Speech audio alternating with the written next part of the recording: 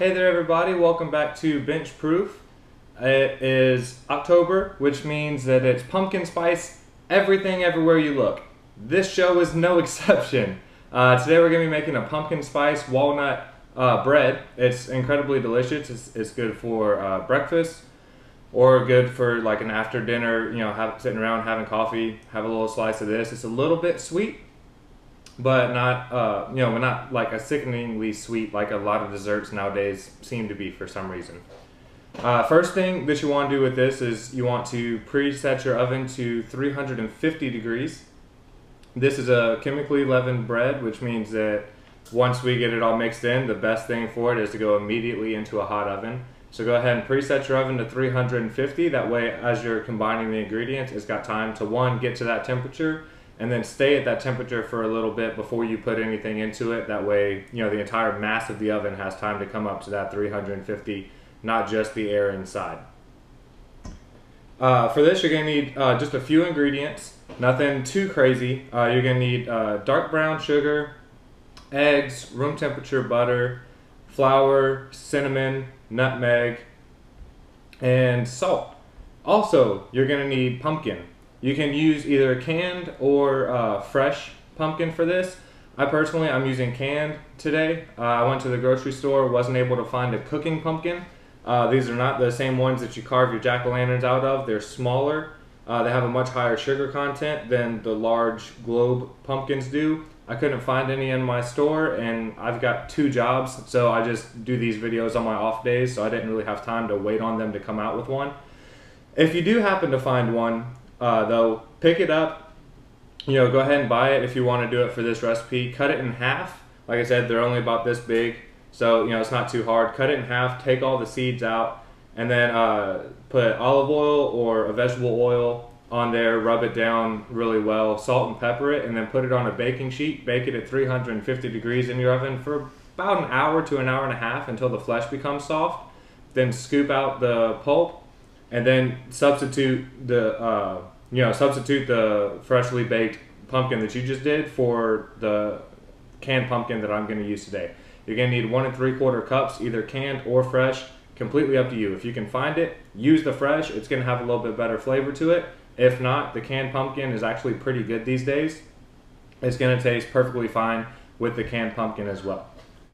So in my bowl here, I have 1 1/2 cups of firmly packed brown sugar. That is important. If you just scoop out the brown sugar and put it in, you're not going to have as much. 1 1/2 cups firmly packed is really more, closer to almost 2 cups if you were just scooping it out.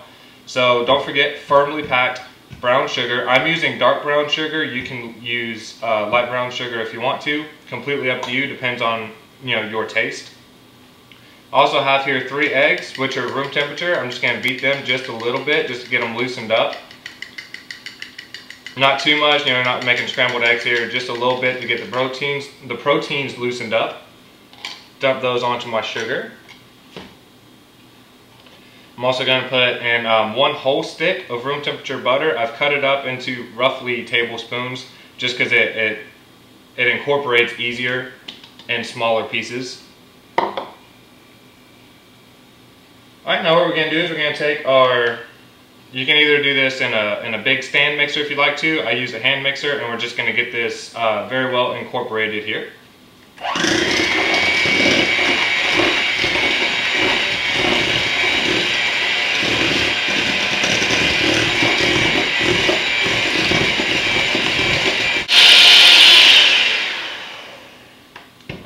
Now that's mixed all together, we're going to put in our 1 3/4 cups of pumpkin. Like I said, either canned or fresh, completely up to you for this recipe, and then we're going to mix this all together as well.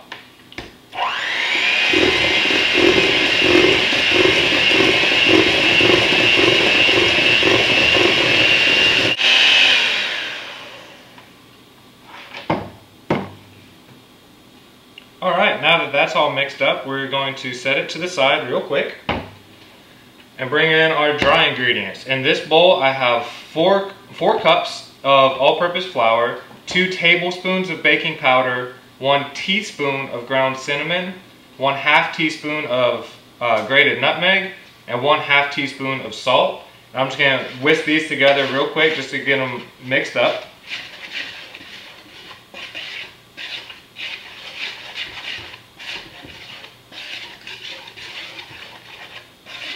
All right, now those are all incorporated with each other. Again, bring our wet ingredients back, and we're gonna slowly start to add the dry ingredients to this. So I've got a 1/2 cup measuring cup here, and what we're gonna do is we're gonna add 3 cups of our dry ingredient mixture into the pumpkin mixture that we just created. That's 2 cups, 2.5, and 3. And then just stir that together. This is just like any other baked good. We have 4 cups of mixture ready to go, but we start off with less than what we think that we're gonna need, because some days, you know, it takes more flour, some days it takes less flour, depending on the humidity, the temperature of the room, all kinds of different factors go into baked goods. So we have 4 cups ready, but we're gonna start with 3, see where that puts us.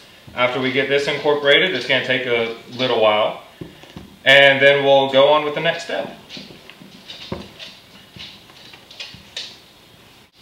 All right, I have my 3 cups of flour mixed into this. It's still very loose. We want this to tighten up a little bit. You're not looking for it to be like a yeast bread, you know, type of consistency or anything like that, but you do want it stiffer than what it is now. So I'm gonna go ahead and add an additional 1/2 to 3/4 of a cup and see where that puts us now.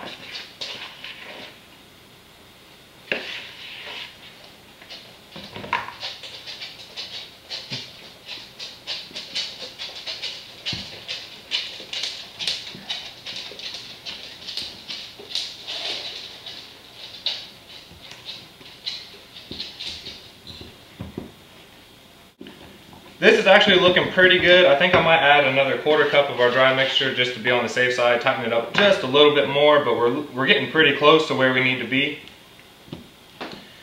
Just mix this in real quick. You see how it's starting to pull away from the bowl a little bit more while I stir? That's kind of what we're looking for, is making more of a dough than a batter. But not, like I said, not quite to the consistency that you would look for like a yeast bread dough or anything like that. So this actually looks pretty good. It's fairly tight, but still very sticky. But this is as far as we need it to go for this particular bread. The next ingredient that we're gonna add is walnuts. I just got a bag of already chopped walnuts. Use anywhere from 1 cup to 2 cups, depending on how much you like walnuts and how many you want in your bread. I like them, so I put almost about 1.5 cups in there. Some people put, you know, an entire 2 cups. It won't throw off your recipe. You know, it won't change the baking times or anything like that. It's really just how many nuts you want in your bread. That's the only difference for that entire measurement. If you're allergic to nuts, don't put them in. Perfectly fine. This will still be a very good bread. It's just that added little bit of fall flavor in there. That's really all the walnuts do, add a little bit of texture and a little bit more fall flavor in there. So we're gonna set this to the side and bring our 2 prepped baking dishes. You're gonna wanna use 2 8x4, 2 medium loaf pans. I actually use 5x9 because that's the only size that I could find in glass. And doing this for the camera and doing the time lapse and things, I think it looks better in glass so you can see, you know, the entire rise process, see where your bread needs to be at different points of the baking process. So I use 5x9s, which means that they won't rise and be quite as big of loaves as you will at home when you use 8x4s. That's perfectly fine for me. I'm making these to eat. I'm not looking for presentation purposes, you know, like I'm not gonna take this to like a Thanksgiving dinner or anything like that, which would be a good idea though. Take this for Thanksgiving. Like I said, it's a great after dinner, you know, coffee bread just to sit around and, you know, just have fun, conversate, talk to your family while you're having your Thanksgiving. But use 2 8x4 loaf pans, and I've got them sprayed down with the baker's spray that I was talking about, the one with the blue cap. It's got the flour already in there. You can also put buttered wax paper in your loaf pans, and then that's how you would prep them for that. So we're going to split the mixture evenly between the 2 loaf pans, or as evenly as you can get.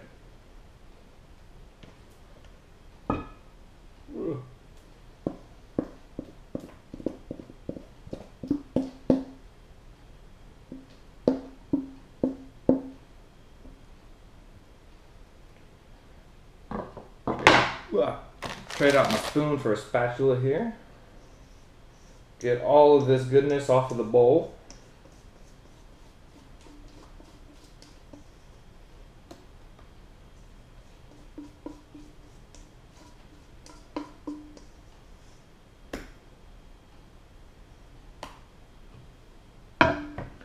And then just kind of work it into the corners a little bit. It doesn't need to be incredibly level or smooth on the top. Just trying to get into a rough rectangle-y shape. Like I said, it's a very sticky dough, so you're not going to be able to work with it a whole bunch, but just kind of try and smooth it out a little bit. Maybe take it, jiggle it around, and bang it down on your table or whatever work surface to kind of get some air bubbles out and help smooth it down. I'll do that after I turn the camera off so I don't make y'all go deaf. But now that they're prepped, get them into the oven, lickety split. Like I said, they're chemically leavened breads. That baking powder in there is what's going to give them their rise. So you don't want them just to sit around because you'll lose that rising potential.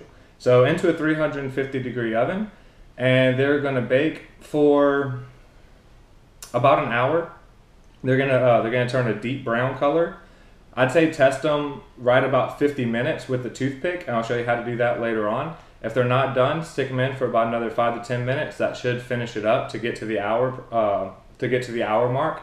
But I'd say test them at 50 because I'd rather test them, put them back in if they're not done, than wait too long and then have overcooked bread. So into 350-degree oven for 50 minutes, and then I'll be back at the end to show you what the finished bread looks like and how to test for doneness.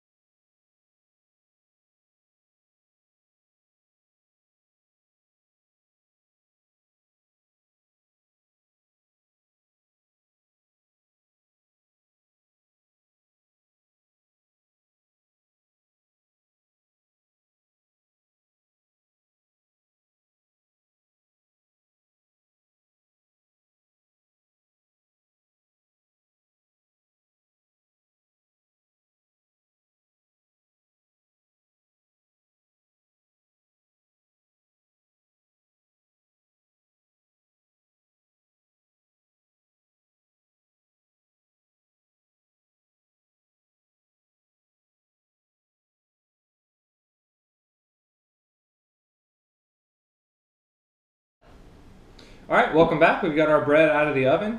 What we're going to do to test it is the toothpick test, just like almost every other episode that we've done. But if you haven't seen it, this is your first episode. First of all, welcome. Secondly, stick a toothpick right down the middle, pull it out. If it comes out clean like that, your bread is done. If it still has batter clinging to it and things like that, you might want to let it go for an additional 5 to 10 minutes.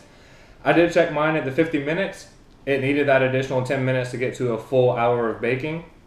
So I left it in there, but it's completely done now. As you can tell, I didn't do the best job of making sure that my batter was evenly split between the two.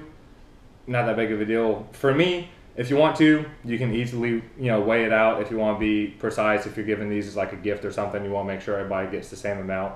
That's perfectly fine. Me, this will probably only last for a couple days before me, my brother, and my other roommate just devour it. So I'm not super worried about it being incredibly even. The whole house smells fantastic though. I sincerely do hope that you make this bread. It smells great, it tastes great, and like I said, take it, if you're going home to visit your family for Thanksgiving or if you're having family come to you. It's an easy bread, takes about an hour and a half from start to finish. It'll make your whole house smell great to welcome your guests into your home. And if you're going to someone else's home, it's a great, easy gift. Wrap it up in saran wrap and then tin foil once it cools completely. Speaking of, let it cool in the pans for about 5 to 10 minutes and then depan and then put it on a cooling rack, let it come to room temperature. Once it does that, then wrap it in the saran wrap and the aluminum foil, take it to wherever you're going.